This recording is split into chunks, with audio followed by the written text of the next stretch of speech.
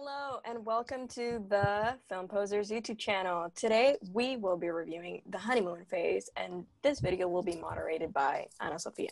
Take it away.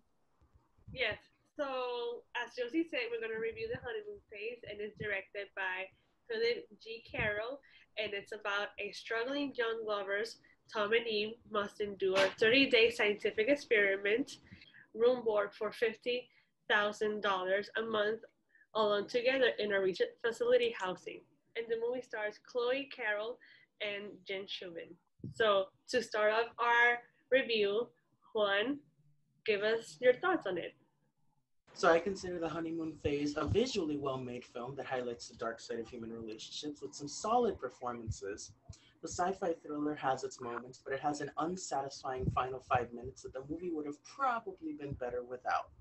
This wasn't for me personally, but if the trailer intrigues you and you like content like Black Mirror or Orphan Black, you might enjoy this. This is definitely a film that's not going to be for everyone, but it does have an audience. It's just a very limited audience.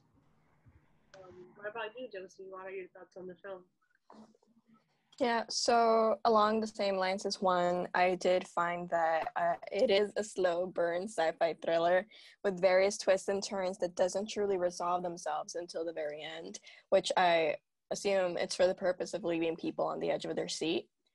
I would say I had a couple of issues with the pacing and the overall story, as in I was confused at sometimes with what we as a viewer were trying to get, what was the message of this film.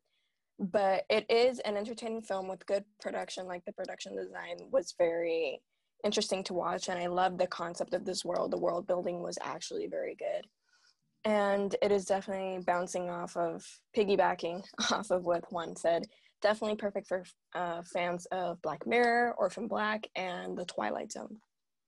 Okay, great. And what about you, Gabriela?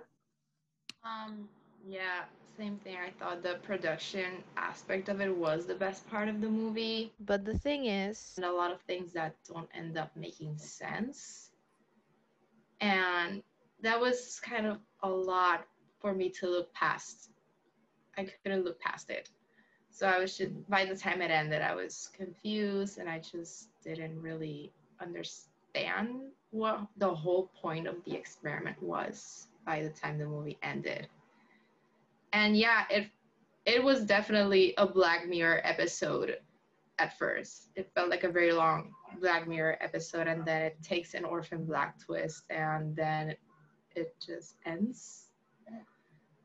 And yeah, I wasn't that big of a fan of it due to the inconsistencies in the plot. But the production aspect of it was great. That was the best part of the movie, in my opinion. So my thoughts on the film, I was the same as like the film posters. I also felt that it was a really large Black Mirror episode with Orphan Black. The thing is that in the trailer, it kind of shows that it was mostly going to be like from the facility point of view. But when we get to the film, it's a whole different movie at the end.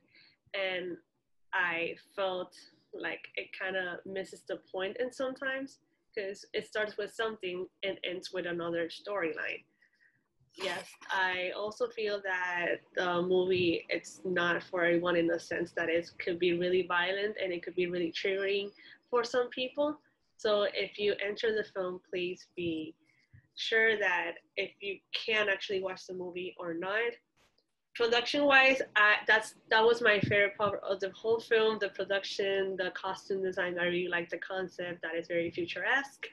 I also like the visuals. It was really great. I like the cinematography of it, but I can concur that the only thing that I wasn't taken aback was with the storyline. I feel that they were a little bit like plot holes there, because again, it ends with a story that was completely from the beginning. I don't know if that was the director's intention or not, but nevertheless, the things that I like was cinematography and the visual effects. When backing up Anna, it does have a few moments that are violent against women, and it can be triggering, so a warning for that. So this is the end of our review. If you want to check the movie out, it's already available in VOD, especially in Amazon and in iTunes, and it's also available in Blu-ray if you want to buy it. Um, Thank you for watching. Please check us out in our social media in Facebook, Twitter, and Instagram, and follow us on YouTube.